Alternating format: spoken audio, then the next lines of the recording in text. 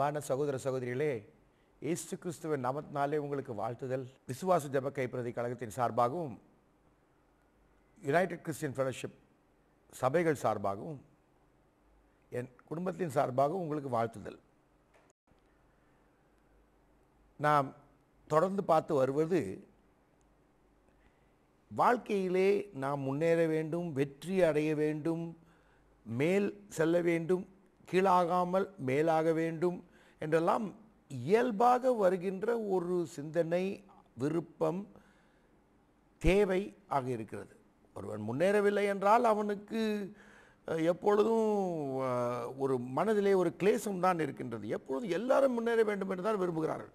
அதை பார்த்தோம். எப்படி நாம் வாழ்க்கையிலே முன்னேற வேண்டும் என்றால், நாம் செய்வது வாய்க்க வேண்டும் என்றால் நாம் என்ன செய்ய வேண்டும் என்றெல்லாம் பார்த்து கொண்டே வருகின்றோம். நாம் பார்த்தோம், சங்கீதம் 1 துன்மார்க்கருடைய ஆலோசனையான பாவட வழியில் நில்லாமல் பரியாசக்கார உட்காரும் இடத்தில் உட்காராமல் இரவும் பகலும் அவரிடத்தில் தியானமாக இருக்கிற மனுஷன் பாக்கியவான். அவன் நீர்க்காரன் உறப்பட்டு தன் காலத்தில் தன் கண்ணியத்தில் இளையுதராத மரத்தை போல் இருப்பான். அவன் செய்வதெல்லாம் வாய்க்கும். நாம் முதலிலே நிறைய பேர் இந்த வசனங்களை தவறாக புரிந்து கொண்டு இரவும் பகலும் தியானமாக இருக்கிற மனுஷன் என்ன பண்ண போகிறான், அவன் நிச்சயமாக உயரப்போகிறான் என்று சொல்லி பிரசங்கம் பண்ணுறாங்க. அது உண்மைதான். ஆனால் அதுக்கு முன்னால் செய்ய வேண்டியது, துன்மார்க்கருடைய ஆலோசனை நடக்கக்கூடாது. துன்மார்க்கருடைய ஆலோசனை நடந்து கொண்டே நீ இரவும் பகலும் அவர் இடத்தில் தியானமாய் பண்ணி கொண்டிருந்தீங்கன்னா அது பிரயோஜனத்தான் போயிடுது. அதுபோலவே நாம் பார்த்தோம் 1 பேதுரு 2ஆம் அதிகாரத்திலே நாம் பார்த்தது என்னவென்றால், சகலவித கபடங்களையும், சகலவித பொறாமைகளையும், சகலவித வாக்குவாதங்களையும், சகலவித வஞ்சகங்களையும் ஒழித்து விட்டு களங்கமில்லாத ஞானப்பால் ஆகிய தேவ வசனத்தின் மேல் பிரியமாக இருக்க வேண்டும். இது முதல்ல அந்த ஒழித்தல் வேண்டும். அப்பொழுதுதான் வசனத்தை படிப்பதன் மூலமாக ஆசீர்வாதம் வருகிறது. இது தவறாக புரிந்து கொண்டு தியானம் பண்ணுவதனாலே, மனப்பாடம் பண்ணுவதனாலே மட்டும் ஆசீர்வாதம் இல்லை. நீ முதலிலே துன்மார்க்கருடைய ஆலோசனை நடக்கூடாது. அது என்ன என்று பார்த்தோம். பாவிட வழியில் நிற்கக்கூடாது என்று பார்த்தோம். பரியாசக்காரர் உட்கார இடத்துல உட்காரக்கூடாது என்று பார்த்தோம். இப்படி இந்த 3 இல்லாத நிலையில் இந்த 3ஐயும் அகற்றி ஒழித்து கட்டிவிட்டு நாம் இரவும் பகலும் அவரிடத்தில் தியானமாக இருக்கிற மனுஷன் பாக்கியவான். இந்த தேவனுடைய வார்த்தையிலே வலதுபுறம் இடதுபுறம் சாயாமல், இந்த சாய்ந்து கொடுக்கிறது, இந்த அட்ஜஸ்ட் பண்ணிக்கிறது இல்லாது இருந்து இரவும் பகலும் அவர் வேதத்தில் தியானம் என்றால் என்ன என்று பார்த்தோம். தியானம் என்றால் தேவ வசனத்தை நாம் படித்து அது என்ன சொல்லுகிறது, நான் அதை குறித்து என்ன செய்ய போகின்றேன் என்பதுதான் தியானம். நிறைய பேர் தவறாக வேத வசனத்தை கிளி ஜோசியம் போல பயன்படுத்திக் கொள்கிறார்கள். வாக்குத்தத்த வசனங்கள் என்று. இந்த வாக்குத்தத்த வசனங்கள் கட்டளை வசனங்கள் இல்லாது இருக்கின்ற நேரத்திலே, கட்டளைக்கு அடிபணிந்து வாழாத நேரத்திலே வாக்குத்தத்தம் நிறைவேறாது.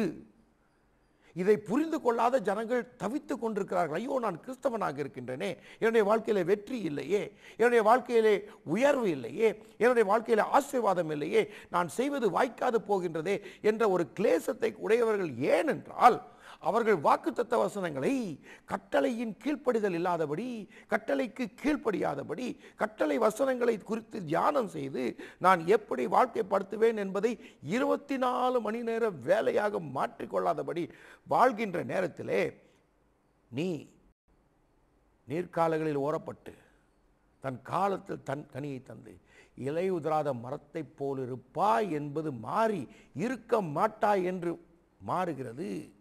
ஏனென்றால் நீ துன்மார்க்கருடைய ஆலோசனை நடந்து கொண்டிருக்கிறாய். இப்போ கூட அந்த கான்டாக்டில் தான் இருக்குது உனக்கு. அந்த துன்மார்க்கனுக்கும் உனக்கும் உறவு இருக்கிறது. அந்த உறவிலே நீ அழிந்து கொண்டிருக்கிறாய். அது உனக்கு தெரியல. அந்த துன்மார்க்கருடைய ஆலோசனை நடந்துக்கிறதுனால நீ அழிவு உன்னை தேடிக்கொண்டே வருகிறது. துன்மார்க்கருடைய ஆலோசனை நடந்து கொண்டே இருக்கிற நீ. ரெண்டாவதாக பாவியினர் வழியில் நின்றுட்டு இருக்க. அவன் பாவியினர் வழியில் ஒரு ஒரு பஸ்ஸு பிரேக் போயிடுச்சின்னு வச்சுங்க. அந்த பிரேக் போய் பஸ்ஸு உங்களுக்கு நேராக வருது. அது முன்னால் போய் நின்னா என்ன வாங்க, நசுங்கி சாக போகிறேன். அப்படி தான் பாவியின் வழியில் நிற்கிறது. அவன் வழியில் நின்னால் நீ உனக்கு சாபம் தான் வரும், உனக்கு அழிவு தான் வரும். அவன் வழியில் போய் நின்று அவனுக்கிட்ட முட்டிக்கிட்டு இல்லை, பாவியின் வழியில் நிற்கிற நீ. அதனால தான் உனக்கு ஆசீர்வாதம் இல்லை.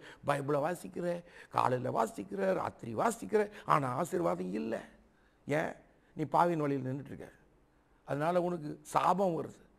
பரியாசக்கார உட்காரும் இடத்துல உட்கார்ந்துக்கிட்டு ஊரை பற்றி எல்லாம் பேசி அதனால கேளிக்கையா நீ நடந்து கொண்டிருக்கிற, அதனால உனக்கு ஆசீர்வாதம் இல்லை, சாபம் தான் இருக்கிறது என்று நாம் பார்த்தோம்.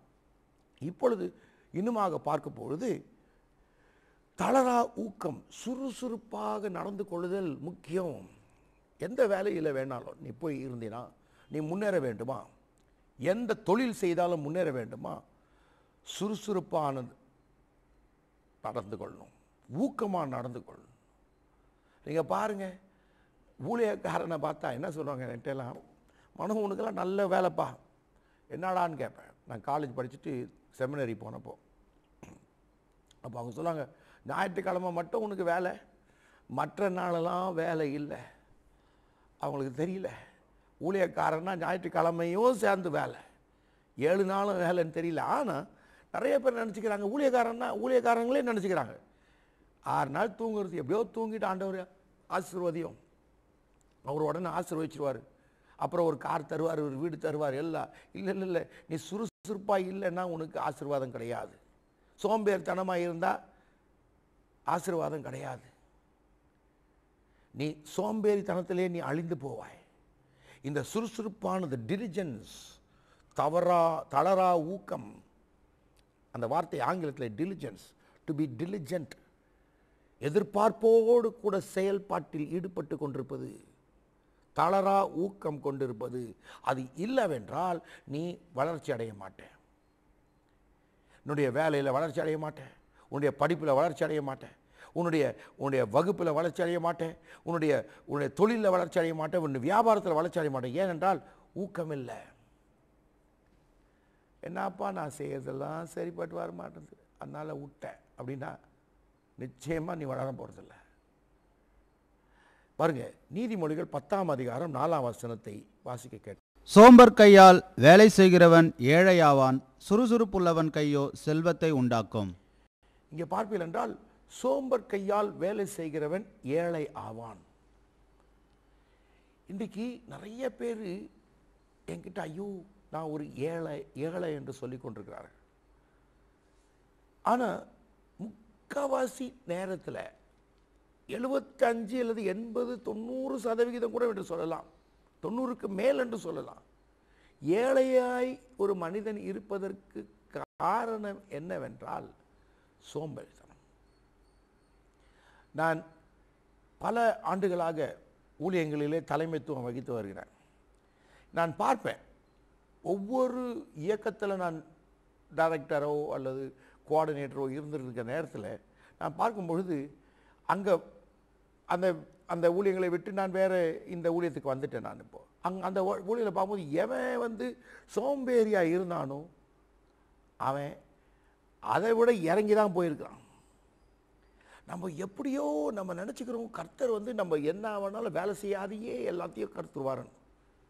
வருஷம் முழுக்க படிக்கிறது இல்லை, எக்ஸாமினேஷன் வரத்துக்கு முன்னால் ஜெபம் பண்ணுறது, ஆண்டவரே எப்படியோ எனக்கு அந்த கேள்வி பேப்பரை என் கண்ணு முன்னால் கொண்டு வந்துடுறையா, அந்த கேள்வித்தாளை எல்லாட்டி இந்த சிஸ்டர்கிட்ட போய் ஜெபம் பண்ணிக்கிறேன், அந்த சிஸ்டர் ஜெபம் பண்ணோன்னு அவங்க கேள்வியில் இருக்கிற எல்லா எக்ஸாம் கேள்வியும் சொல்லட்டும் தீர்க்க தரிசனமாக, அதை நான் படித்து காப்பி அடித்து எப்படியோ பாஸ் பண்ணிடுறேன். இல்லை இல்லை இல்லை, அதுக்கு தேவையில்லை. கர்த்தர் கடின உழைப்பை விரும்புகிறவராக இருக்கிறார், சோம்பேறித்தனத்தை அவர் வெறுக்கிறவராக இருக்கிறார்.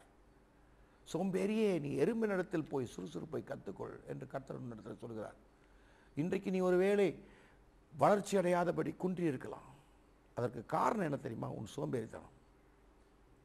இந்த சோம்பலினால, சுறுசுறுப்பான உழைப்பு சோம்பலினால வருகிறது ஏழை தன்மை, எளிமை உன்னை தேடும். அது ஆனால் சுறுசுறுப்பாக இருக்கிறவன், திரும்பிய நான் வாசிக்க கேட்போம் அந்த வசனத்தை, 10ஆம் அதிகாரம் 4ஆம் வசனத்தை வாசிக்க கேட்போம். சோம்பர் கையால் வேலை செய்கிறவன் ஏழையாவான், சுறுசுறுப்புள்ளவன் கையோ செல்வத்தை உண்டாக்கும். இங்கே பார்ப்பீங்கன்னா சுறுசுறுப்பு உள்ளவன் கையோ செல்வத்தை உண்டாக்குகிறது. நாம் ஏதோ நினச்சிட்டு இருக்கோம் கர்த்தர் ஏதோ வானத்திலேருந்து ஒரு கிஃப்ட் போட்டுருவாருன்னு. நிறைய பேர் வெள்ளைக்காரனே பார்த்து வாழ்ந்துட்டு இருக்காங்க. நான் என்ன பண்ண, ஐயோ எங்கேருந்து அமெரிக்காவிலேருந்து வரப்போகிறான், ஆண்டவரே ஒரு சகோதரன் அமெரிக்காவிலேருந்து கொண்டு வரையா, அவன் எனக்கு நிறையா காசை கொடுத்து டாலர்ஸை கொடுத்து நான் பணக்காரனா என்ன, அதுக்கு நடக்கவே போகிறதில்ல. அவனே கஷ்டப்பட்டு இருக்கிறான். அவனும் உங்களை போல தான். நிறைய பேர், நான் அமெரிக்காவில் பல ஆண்டுகள் இருந்திருக்கேன், இப்போ கூட நான் அமெரிக்கா போயிட்டு வந்திருக்கேன். அங்கெல்லாம் சாதாரண ஜனங்க தான் இருக்கிறாங்க, அவங்க தான் ஊழியத்தை கொடுக்குறாங்க, பணக்காரன் கொடுக்கறது இல்லைங்க. நீங்கள் பார்த்தீங்கன்னா இங்கே கூட இந்தியாவை போல தான் அங்கேயும் வெள்ளைக்காரன்னா கூட அந்த ஏழைப்பட்ட சாதாரண உங்களை போல என்ன போல வேலை செய்கிறவன் தான் ஊழியத்துக்கு கொடுக்குறவனாக இருக்கிறான். அதை நீங்கள் மறந்துடாதீங்க. அதனால் நீங்கள் எங்கேயோ இருந்து வரப்போது கஷ்டப்பட்டு நீ உழைக்கலைன்னா உன்னை பார்த்துட்டு நீ சோம்பேறியாக இருந்துக்கிட்டு அதுக்கப்புறம் பார்த்தீங்கன்னா மீட்டிங்கெல்லாம் போய் பாருங்கள், எந்த மீட்டிங் போனாலும் பாதி தூங்கி தான் இருக்குது. நீங்கள் பாருங்கள் எல்லா மீட்டிங்கிலும் அது பார்த்தா தூங்கின்னு இருக்கு. ஒரு முறை நான் அந்த காலத்தில் இந்த மூர் மார்க்கெட் பக்கத்தில் ஒரு ஹால் இருக்குது, அது பேரை மறந்துட்டேன். அந்த ஹால் வந்து விக்டோரியா ஹாலு என்னமோ அது பேர் நினைக்கிறேன். அந்த ஹாலில் ஆல் நைட் ப்ரேயர் நடத்துவார் பிரதர் ஜீவானந்தம், அப்புறம் பிரதர் தினகர், அவங்களாம் நடத்துவாங்க. அந்த சமயத்தில் பல அது வந்து பெரிய காரியமாக இருக்கும். அந்த சமயத்தில் அப்பாவை பிரசங்கம் பண்ண கூப்பிட்டுருந்தாங்க, நான் கூட போகிறேன்.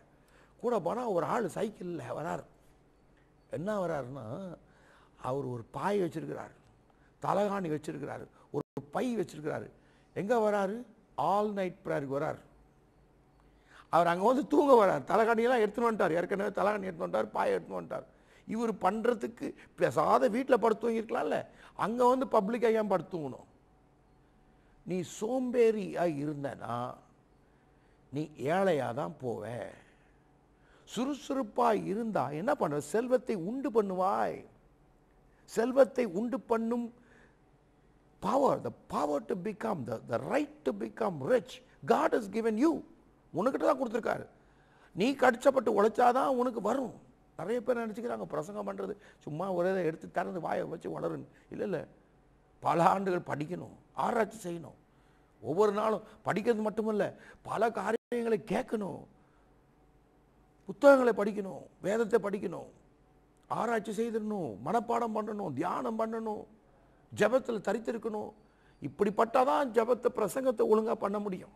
அப்படி இல்லாதபடி ஏதோ ஊழியம்னா சுலபம் அப்படி நினச்சிக்கிட்டு இருந்த நீ பேசாத போய் ஒரு முட்டாய் கடை போட்டு உக்காந்துக்கோ. இல்லாட்டா நீ உன் தொழிலில் தானாக லாபம் வர நினச்சிக்கிட்டு இருந்தீங்கன்னா வராது. சுறுசுறுப்பான கை தான் உனக்கு செல்வத்தை உண்டு பண்ணும். சகோதரனே சகோதரி, இன்றைக்கு ஒரு வேளை உன்னுடைய வேலையில் நீ சோம்பேறித்தனமாக இருக்கிறாயா? 8 மணி நேரம் வேலையில் 4 மணி நேரம் தூங்குறது, அதுக்கப்புறம் 4 மணி நேரம் பாஸ் வந்து அப்படி வேலை செய்கிற மாதிரி ஏதோ பாஸ் ஆக மாட்டேன், எப்படியோ முடிச்சாச்சு ஒரு நாள், அடுத்த நாள் பார்க்கலான்றியா? நீ மேலே வரவே மாட்டேன். 8 மணி நேரத்தில் 12 மணி நேரம் வேலை செய்து பார். நீ உயரவில்லை என்றால் எனக்கு எழுது, நீ எழுது, ஐயா நான் நல்லா கஷ்டப்பட்டு உழைச்சேன் உயரலை. இல்லை, நீ ஏன் இன்றைக்கு எல்லா பணிகளிலையும் கஷ்டப்பட்டு உழைக்கிறவனை தேடிக்கிட்டு இருக்கிறாங்க. கஷ்டப்பட்டு உழைக்கிறவன் இல்லை. நான் ஒரு இந்த பெரிய லிஃப்ட் கம்பெனியுடைய அதிபர் என் நண்பர், அந்த லிஃப்ட் கம்பெனி அதிபரோடு கூட பேசிகிட்டு இருந்தேன். அப்போ அவர் சொன்னார் என்கிட்ட, நான் இந்த கிறிஸ்தவ பசங்களை எடுக்கிறது இல்லைன்னார். ஏன்னு கேட்டேன். நிறைய டைம் எடுத்திருக்கேன் நான், அவனுங்கெல்லாம் சோம்பேறிகளாக இருக்கிறாங்க. யோசிச்சு பாருங்க. நீங்கள் இந்த பேர் எடுக்கிறதவனா கிறிஸ்தவனாக இருக்கணும். கிறிஸ்து அவன் என்று சொல்லுகிறவன் இப்படியா பேர் எடுக்கணும்? நீ உழைக்க வேண்டும் சகோதரனே சகோதரியே. நீ கிளாஸில் பாஸ் பண்ணணுமா கஷ்டப்பட்டு உழைக்கணும், ஒவ்வொரு நாளும் உழைக்கணும். நீ ஃபர்ஸ்ட் கிளாஸ் வாங்கணுமா உழைக்க வேண்டும். அதில் தான் நீ உழைப்பில் தான் உனக்கு செல்வம் உண்டு. ஏமாத்துறது இல்லைல்ல, பொய் பேசுவதில் அல்ல, திருட்டுத்தனத்தில் அல்ல, உழைப்பிலே இருக்கிறது. திருடன் இனி திருடாத, தனக்கு உண்டாயிருக்கும்படி மட்டுமல்ல பிறருக்கு கொடுக்கும்படி நல்வேலை செய்வானாக என்று வேதத்தில் போடப்பட்டிருக்கு. பிறருக்கு கொடுக்கும்படியாக நல்ல வேலை செய்யணும். நீ அப்படி என்றால் உனக்கு தேவைக்கு மேல் அதிகமான பொருள் தேடத்தக்கதாக கடின உழைப்பு வேண்டும். நீங்கள் கஷ்டப்பட்டு உழைச்சி பாருங்களேன். இன்றைக்கு நான் எண்ணூரில் போய் கொண்டிருந்தோம். அங்கே வந்து நாங்கள் சுனாமி உதவிக்காக கட்டடத்தை கட்டி அதன் மூலமாக அதிலிருந்தும் படகுகள் வாங்கி அவர்களுக்கு கொடுத்தும் அந்த படகுகளை இயக்கி அவர்களோடு கூட சேர்ந்து அவர்களை வளர்த்து விடுவதற்கு பணியிலே ரீஹாபிலிட்டேஷன் என்ற அந்த பணிகளிலே இருந்திருக்கும். அப்பொழுது நான் போகும்பொழுது நான் பேசிக்கொண்டு சென்றேன்.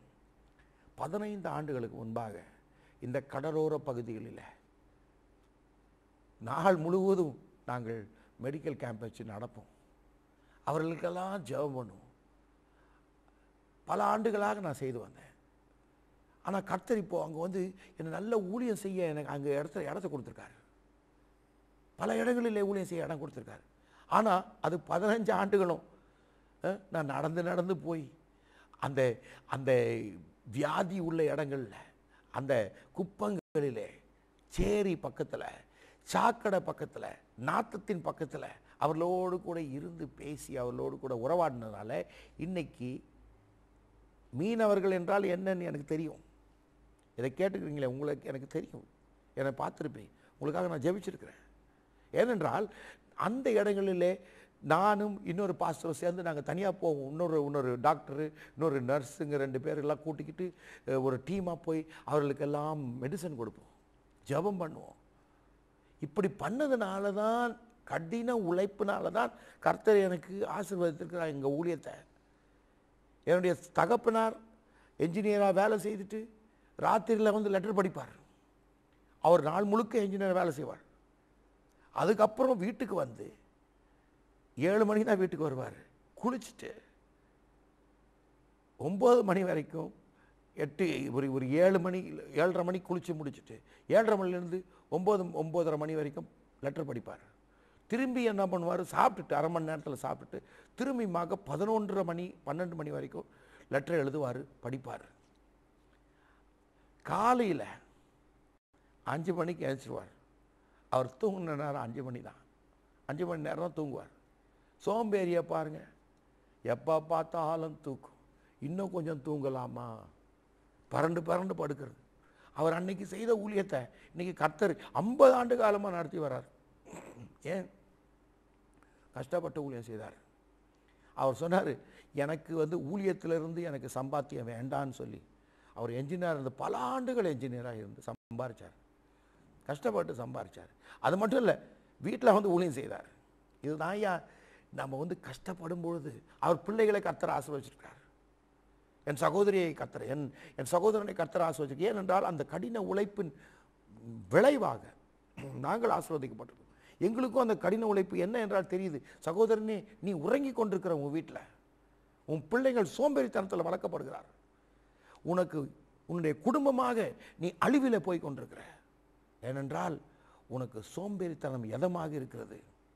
சுலபமாக எதை சம்பாதித்து விடலாம், சுலபமாக எதை எடுத்துக்கொள்ளலாம், அபகரித்து கொள்ளலாம் என்று வாழ ஆரம்பிச்சிருக்கிற அந்த வாழ்வு அழிவின் வழி. அதை விட்டுவிடு. கடின உழைப்பு, அந்த உழைக்கும் பொழுது உனக்கு ஆசீர்வாதம் வருகிறது. அதுதான் பற்றி கொள்ள வேண்டும். நீதிமொழிகள் 13ஆம் அதிகாரம் 4ஆம் வசனத்தை வாசிக்க கேட்போம். சோம்பேறியுடைய ஆத்துமா விரும்பியும் ஒன்றும் பெறாது, ஜாக்கிரதை உள்ளவர்களுடைய ஆத்துமாவோ புஷ்டியாகும். இங்கே பார்த்தீங்கன்னா, சோம்பேறியுடைய ஆத்துமா விரும்புமா? சோம்பேறிக்கு எல்லாம் தான் விருப்பம். இது கிடைச்சா நல்லா இருக்குமா, அது கிடைச்சா நல்லா இருக்குமா, இப்படி இருந்தால் நல்லா இருக்குமா, அந்த காரை பாரு, இதை பாருன்னு படுத்துக்கிட்டே அவர். இந்த சோம்பேறிக்கு ஒரு உதாரணம் நான் எப்பொழுதும் சொல்லுவேன். இந்த சோம்பேறி ஆனவன் என்ன பண்ணுவான்னா, வாழை மரத்து அடியில் படுத்துக்குவான். அந்த வாழை மரத்துக்கு அடியில் படுத்து அந்த வாழை பூ பூத்து கொலை தள்ளி அந்த பழம்லாம் காய்ச்சி அந்த பழம் பழுத்து அந்த பழத்தினுடைய தோல் உறிஞ்சி இவன் வாயில் வந்து நேராக விழணும். அதுதான் சோம்பேறி. ஆனால் சுறுசுறுப்பானவன் என்ன பண்ணுவான், நிலத்தை நல்லா சுற்றி தோண்டி வைப்பான், தண்ணி ஊற்றுவான். அப்போது அவனுக்கு நல்ல பழமும் கிடைக்கும், கன்றுகள் நிறைய கிடைக்கும். ஒரு மரம் 10 மரமாக மாறிடும். ஒரே இடத்துல ஒரே ஆஃபீஸில் இருக்கிற 10 பேரில் ஒருத்தன் முன்னேறான், ஒருத்தன் முன்னேறல. எப்போ பார்த்தாலும் அது தப்பு இது தப்புன்னு சொல்லிட்டு. ஏனென்றால் சோம்பேறித்தனம். அவன் விரும்பியும் அவனுக்கு கிடைக்க மாட்டேங்கிறது என்றால் சோம்பேறியாக இருக்கிறான். அந்த வேலையை முழுவதுமாக செய்து முடிக்க அவனுக்கு மனசு இல்லை. சில சமயம் நிறைய பேருக்கு திறன் இல்லைன்னு சொல்ல, இல்லை சோம்பேறிக்கு அப்படின்னா அவனுக்கு மனசு இல்லை. அந்த மனசு இல்லாதனால எப்பொழுது பார்த்தாலும் அரைக்குறையாக தான் முடிப்பான். ஏதாவது ஒரு வேலை செய்தால் அதை அரைக்குறையாக தான் முடிப்பான். ராத்திரியா ஐயோ தூக்கம் வருது, நான் படுத்துக்கிறேன், நாளைக்கு செய்கிறேன், அதுக்கப்புறம் அடுத்து நாளைக்கு செய்கிறேன், அதுக்கப்புறம் அடுத்து நாளைக்கு செய்கிறேன், அப்புறம் எல்லா வேலையும் போயிடுச்சு, எல்லா ஆப்பர்ச்சுனிட்டிஸும் போயிடுச்சு. கர்த்தர் கொடுக்குற தருணங்கள் எல்லாம் விண்டோஸ் ஆஃப் ஆப்பர்ச்சுனிட்டி. தருணங்கள் சிறிது நேரம் தான் திறந்திருக்கும். அது மூடப்பட்ட பிறகு அதில் போய் தட்டினா கூட கிடைக்காது உனக்கு. நீ ஒரு வேளை ஐயோ இப்போ நான் போகிறேன் அப்படின்னு சொல்லி ஆயத்தப்பட்டு போகும்பொழுது கிடைக்காது. இஸ்ரவேல் ஜனங்கள் எகிப்தை விட்டு வரும்பொழுது மோசே அனுப்புகிறார் யோசுவாவோடு கூட. அவர்கள் போய் பார்த்து விட்டு வந்துடுறாங்க. ஆனால் முதல் தடவை போய் பார்க்கும் பொழுது, அந்த ஜனங்களை அனுப்பும் பொழுது, அவர்கள் போகும்பொழுது அவர்கள் என்ன சொல்கிறாங்க, ஐயோ நாங்கள்லாம் வெட்டுக்கிளி போல இருக்கிறோமே என்று பயந்து அவர்கள் அங்கு முறுமுறுப்பினால கொஞ்ச நேரம் தாழ்ந்து என்ன பண்ணுறாரு, நாம் போவோம்னு போகிறாங்க, கர்த்தர் கொடுப்பாருன்னு. ஆனால் தாமதம் ஆகிவிட்டது. அந்த விண்டோ ஆஃப் ஆப்பர்ச்சுனிட்டி போயிடுச்சு. அப்போ போன பிறகு அவர்கள் அந்த மக்களால், எதிரிகளால் கொல்லப்படுகிறவர்களாக காணப்படுகிறோம். அதுதான் உன்னுடைய வாழ்க்கையில் அடிக்கடி நடக்கிறது சகோதரியே, சகோதரனே. கர்த்தர் தருணங்களை கொடுக்கிறார். ஆனால் உன் சோம்பேறித்தனத்தினால எத்தனையோ விரும்புகிற, உனக்கு விருப்பங்கள் அதிகமாக இருக்கிறது, ஆனால் அந்த விருப்பங்கள் உனக்கு கிடைக்க போகிறதில்லை. ஆனால் நீ சுறுசுறுப்பாக உழைப்ப என்றால் உன் இருதயம் புஷ்டி ஆகும். இந்த காலத்தில் புஷ்டின்னா ஒன்றும் ஆசீர்வாதம் கிடையாது. நீங்கள் பார்த்தீங்கன்னா எனக்கு கூட டாக்டர் சொல்கிறாரு நிறைய எக்ஸசைஸ் செய்யணும், இன்னும் 10 கிலோ குறைக்கணுமா. இந்த புஷ்டியாவது என்றால் அந்த காலத்தில் புஷ்டியாக இருந்தால் ஆசீர்வதிக்கப்பட்டவன் என்ற அர்த்தம். அதுதான் அந்த ஆசீர்வதிக்கப்படுவாய், செழிப்பாவாய் என்று தான் அர்த்தம். அப்படி ஆசீர்வாதம் வேண்டுமா உன்னுடைய வாழ்க்கையில், நீ சுறுசுறுப்பாக இருக்க வேண்டும். அடுத்த வசனம் நீதிமொழிகள் 22ஆம் அதிகாரம் 29ஆம் வசனத்தை வாசிக்க கேட்போம். தன் வேலையில் ஜாக்கிரதையாய் இருக்கிறவனை நீ கண்டால் அவன் நீசருக்கு முன்பாக நில்லாமல் ராஜாக்களுக்கு முன்பாக நிற்பான். நீங்கள் தன் வேலையில் ஜாக்கிரதையாய் இருக்கிறவனை கண்டால் என்று போடுறது இல்லையா. அந்த ஒரு எந்த வியாபாரத்திலேயோ அல்லது எந்த சபையின் ஊழியத்திலேயோ அல்லது இயக்கங்கள் ஊழியத்திலேயோ யாரை உயர்த்துவாங்கன்னா தன் வேலையில் ஜாக்கிரதையாக இருக்கிறவனை தான். இது எப்படியோ தெரியல, நம்முடைய வியாபாரங்கள்லேயும் இந்தியாவில் வியாபாரங்கள் வளர்வதற்கு அதிகமான வழிகள் உண்டு. பல இந்த உலக சந்தைகளிலே இந்தியாவில் இருந்து போகின்ற காரியங்கள் அதிகமாக இருக்கிறது. ஆனால் எப்பொழுது பார்த்தாலும் நான் பல இடங்களிலே நானும் பிஸ்னஸ் செய்திருக்கிறேன், பல நாடுகளில். அவர் என்ன சொல்லுவாங்கன்னா, இந்தியாவில் கொஞ்ச நாள் குவாலிட்டி வச்சுருக்கீங்க, அதுக்கப்புறம் குவாலிட்டி கண்ட்ரோல் விட்டுறீங்கன்றான். இந்த வேலையில் ஜாக்கிரதையாக இருக்கிறது. அப்படி இருந்தோம் என்றால் நாம் சைனாவை விட பெரிய, இப்பொழுது சீன நாடு தான் அதிகமான ஏற்றுமதி செய்கிற நாடாக இருக்கிறது. இந்தியாவை காட்டிலும் அது முன்னேறுகிறது. ஏனென்றால் நம்முடைய இந்திய தொழில் நுட்பங்களிலே முன்னேறி இருந்தாலும் ஜாக்கிரதை இல்லை. அரைக்குறையாக சேர்த்து போட்டு மூடுறா. அதில் பாருங்களேன், இது நாங்கள் மீட்டிங் நடத்துவோம். அந்த மீட்டிங் நடத்தினா நாங்கள் பிரியாணி ஆர்டர் கொடுப்போம். சின்ன சின்ன பிஸ்னஸ் எல்லாம் இப்போ நிறைய, நாங்கள் ஆயிரக்கணக்கான பேருக்கு மீட்டிங் நடத்தும்பொழுது பிரியாணி கொடுத்து அவன் வளர்ந்துருக்கிறான். ஆனால் முதல்ல இருந்த ஜாக்கிரதை இப்போ இல்லை. முட்டை அழுகி போயிடுது. ஏன்னா அவன் முந்தா நேரத்தை போட்டு எதுவும் பண்ணி விட்டானு, பழைய முட்டையை போட்டானு என்ன தெரியும். அவனுக்கு என்ன வியாபாரம் போயிடுது பாருங்கள். உலக சந்தையிலையும் வியாபாரம் போயிடுது. இந்தியாவில் இருந்து நிறைய துணி போகுது. ஆனால் பார்த்தீங்கன்னா கடைசியில் இன்னைக்கு இந்த வருஷம் அந்த கான்ட்ராக்ட் கொடுத்தா அடுத்த வருஷம் அந்த கான்ட்ராக்ட் வச்சுருக்க மாட்டான். எனக்கு தெரிஞ்ச நண்பர்கள் கூட நான் பார்த்தேன், அந்த ஜாக்கிரதை இல்லை. அவனை ஜாக்கிரதை இருக்குன்னு பார்த்தீங்கன்னா நீ அவன் ராஜா கூட உட்காந்துருப்பான். நீங்கள் ஒரு ஆஃபீஸில் கூட தன்னுடைய வேலையில் ஜாக்கிரதையாக இருக்கிறவனை பார்த்தா அவன் எப்பொழுதும் சாதாரணமாக இருக்க மாட்டான், ராஜாக்களோட தான் உட்காந்துருப்பான். என்னுடைய வாழ்க்கையில் நான் பார்த்தது அதுதான். நான் இது முதலிலே நான் அமெரிக்கா போகும்பொழுது ஸ்டூடெண்ட்டாக போனேன். 1976 ஆண்டு ஒரு படிக்கிறது தான் போனேன். அப்போ படிக்கும்பொழுது அது ஃபுல் ஸ்காலர்ஷிப் போயிருந்தது. ஆனால் அதில் வந்து ஒரு வாரத்துக்கு 20 மணி நேரம் வேலை செய்ய வேண்டும். அந்த வேலை அங்கே இருக்கிறவங்க என்ன வேலை கொடுப்பாங்களோ அதை நம்ம செய்யணும். நான் ஏற்கனவே bachelor degree முடித்தாச்சு, theology degree bachelor பிடி முடிச்சிருக்கு. அதுக்கப்புறம் நான் வேறு யூத் டைரக்டராக ஒரு பெரிய டயசஸ்க்கு இருந்தேன். அதுக்கு எனக்கு ஒரு செக்ரட்டரி, எனக்கு ஒரு பெரிய ஆஃபீஸ் எல்லாம் இருந்துச்சு. நான் அமெரிக்கா போகிறேன் படிக்கிறதுக்கு, மேல் படிப்புக்கு போனேன். அங்கே மேல் படிப்பு போனால் அங்கே வேலை செய்கிறது என்ன தெரியுமா கொடுத்தாங்க? எனக்கு கக்கூஸ் கழுவ கொடுத்தான், டாய்லெட் கழுவு தான் எனக்கு வேலை கொடுத்தான். அதுவும் அந்த டாய்லெட்டை துடைக்கிறதும், அதுவும் வெள்ளைக்காரனுடைய டாய்லெட்டு நாற்று அடிக்காதுன்னு நினைக்காதீங்க. எப்படி நம்ம டாய்லெட் நாற்று அடிக்குதோ அது போல தான் வெள்ளைக்காரன் டாய்லெட் நாற்று அடிக்குது. அது உள்ளே இருந்து எனக்கு வாந்தியாக வரும். ஆனாலும் நான் அந்த வேலையில் ஜாக்கிரதையாக இருந்தேன். நான் அந்த வேலையை ஜாக்கிரதையாக, என்னுடைய டாய்லெட், எனக்கு கொடுத்த டாய்லெட் எப்பொழுதும் சுத்தமாக இருக்கும். ஒரு மணி நேரத்துக்கு அல்லது 2 மணி நேரத்துக்கு ஒரு முறை அந்த இடத்த போய் பார்த்து அதை சுத்தம் பண்ணிடுவேன். எனக்கு வேலை செய்ய வேண்டியது 20 மணி நேரம்.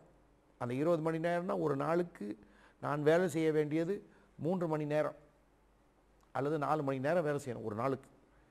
அந்த 3 அல்லது 4 மணி படிக்கணும், லைப்ரரி போகணும், 3 மணி நேரம் 4 மணி நேரம் வேலை செய்யணும்.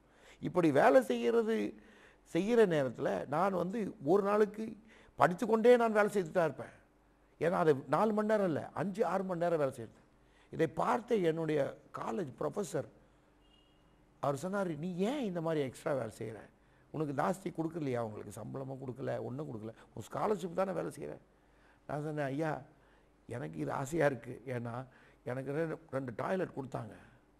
அந்த டாய்லெட்டை நான் சுத்தமாக வச்சுக்கணும்.